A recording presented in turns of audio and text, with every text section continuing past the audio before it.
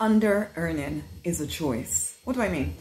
Under-earning, as in not earning as much as you believe that you should or could be earning. It's a choice. You may think it's because you're on a fixed income. You may think it's because who knows what. But it's a choice that you are making. And until you wake up to the fact that you are the one making that choice, it will remain the same. Hey, I'm Rosemary, Nonny. I work with action-oriented spiritual women to start and grow businesses to 6 figures and beyond. Okay? I believe that we all get to live free, fulfilled, financially abundant, love-drenched lives if we choose to live that. You are the one with all of the choices. If you are not making the money that you want to make in your life, if you're not making it in your business, it is because you have made a choice. I was speaking to someone quite recently on the phone, and one of her things was that she didn't want to charge families. She would charge organizations, but she wouldn't charge families for the work that she did. That is a classic sign of an under-earner, because she felt like she wants to give to the world, not take from the world. I was like, wait. So asking someone to pay for a skill, a service that you are providing is taking from the world? That kind of crazy thinking will keep a person broke for the rest of their freaking life. Needless to say, we did not work together because she was broke. Which is just crazy. Ultimately. And there you are, somebody with great skills, with talents, with wisdom, with, you know, you are empowering lots of people in your life. And somehow, despite working freaking hard every freaking day, you are not earning as much as you know you could be earning. Or maybe for some of y'all, you're not even earning anything. And it's not funny, and yet it's kind of funny. Because if you, especially if you're someone who is even giving away your skills and everything for free, volunteering, literally, you know, and at the same time telling yourself that you want more money. But then you will refuse to do anything to actually create the money. But you don't even know you're doing it because you're working very hard. I'm saying this to make you aware of what you're doing to yourself, honey. This whole concept, you don't even realize it, but you'd rather be liked and approved of. You'd rather come across in a way that people like than make money.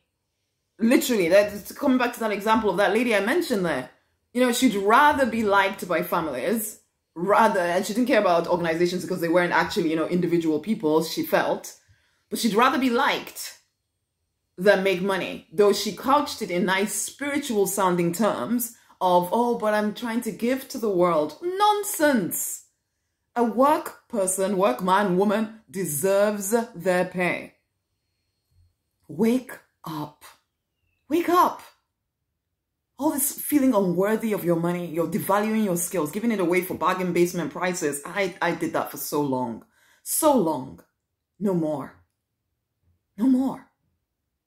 You know, craving comfort. You'd rather be comfortable in your current pain than actually go through a transitional period of increasing your prices. You'd rather be comfortable than increase your prices. You'd rather be comfortable than ask for a raise. You'd rather be comfortable than go for another job. Seriously, you are choosing this. Or you're praying, waiting for God to come and save the day. Waiting for, you know, God, because you have this whole concept that, you know, if you pray hard enough, that, oh, like all those testimonials you hear at church or whatever your spiritual organization is. Oh, they didn't even do anything. They just prayed and then a miracle happened and this and that and the other. Nonsense. They did something. They just didn't really relate in the story, or you didn't hear that part of the story. Honey, I used to go to church all the time listening to these stories and wondering, why does it seem harder for me? It's not harder for you. They just didn't tell you that part of the story, or you didn't hear it because all you're listening for is who's going to come and save me? Who's going to come and save me? Nobody is coming to save you. You are the one with all the choices. You can pray from now till the kingdom comes. And when you get to heaven or wherever you think the next life is, I asked one, why was I not helped? We did try. We gave you opportunities to grow and you refused to do anything about it because you kept waiting for some kind of miracle to come and save the day. There's so much more I could say about under-earning, but I don't like these videos to get too long. Honey, stop making the choice to earn less.